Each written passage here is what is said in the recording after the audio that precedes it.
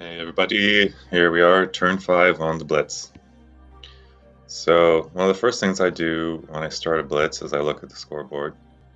And when I look here, I see, okay, he's built another freighter.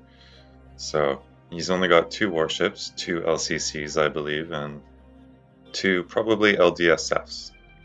So, what this suggests to me is he's probably working on his economic development. From my Dark Sense data over the last couple turns, it looks like his route of expansion has been to go to this planet on turn 2 and then this planet on turn 3. So, as I said before, if he's sending an LCC to me, it's probably there on turn 4 and then maybe there on turn 5. So, I have this superstar frigate right here, and what I want to do right away is set up a big minefield. Basically, you want to do this pretty much anytime you've got a cloaker race as an enemy. If you don't have anti-cloak, then you're really going to want minefields. Whether you're playing against privateer, birds, fascists, or lizards, they can really ruin your day by doing ground attacks or just killing your LDSFs whenever they want. So, since I'm Evil Empire with no anti-cloaking, it's really a priority for me to set up those minefields right away and to help protect these native populations from ground attack or from getting attacked by a ship, which would cause their population to go down. So here's my Gorby.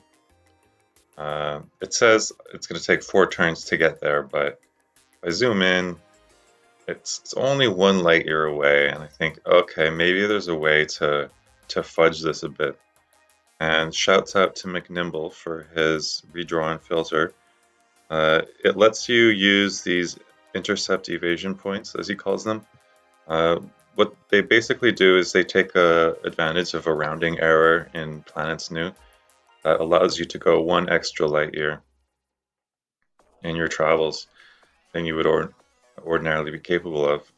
So if I can get that 1 extra light year, that might allow me to hit his homeworld in 3 turns instead of 4. So that could be a big difference. So I'm gonna try to go for that. On the economic front, I'm going to try to get this avian planet going as quickly as possible. It's also producing some pretty good minerals for me.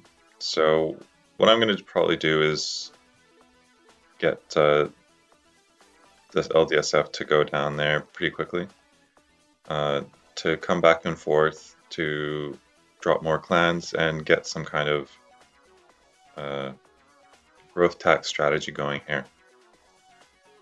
Since this population is only 1 million, I think I could probably benefit from some growth on this planet. As for my MDSF here, it's going to go here and scout this planet to see what's there.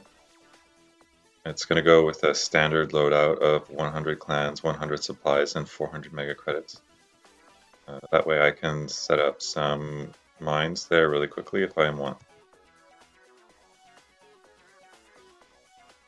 And then finally, this large deep space freighter will drop all its clans onto the planet and start taxing the natives as much as possible.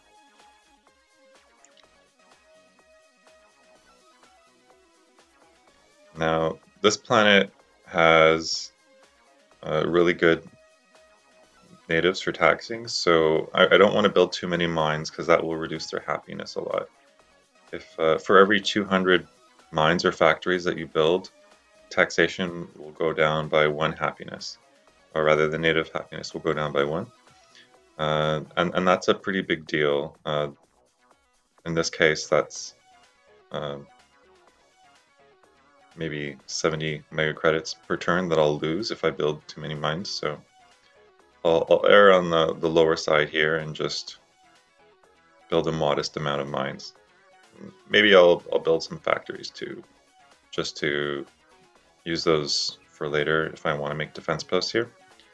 And I'll probably want to do that because when you're playing against Lizard, you're really vulnerable to ground attack.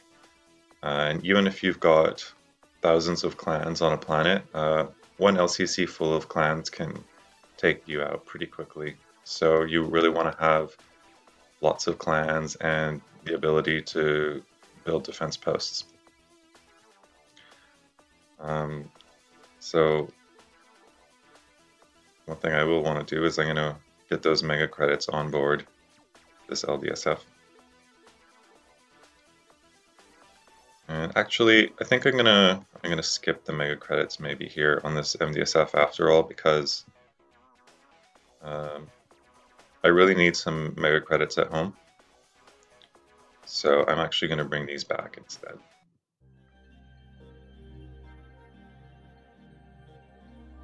So I only have 383 mega credits left, so that doesn't leave me a lot to build a nice ship. So what I'm going to do is just build a nice cheap medium deep space freighter. And I'll use this to go back and forth between these planets. It will bring money and whatever minerals as needed.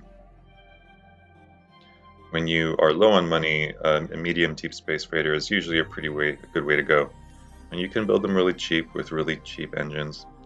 So when in doubt, just build an MPSF. And then you can save your money for another turn and build a bit better ship than you otherwise could. Okie I think this is all for this turn. So I'll catch you next turn on turn 6.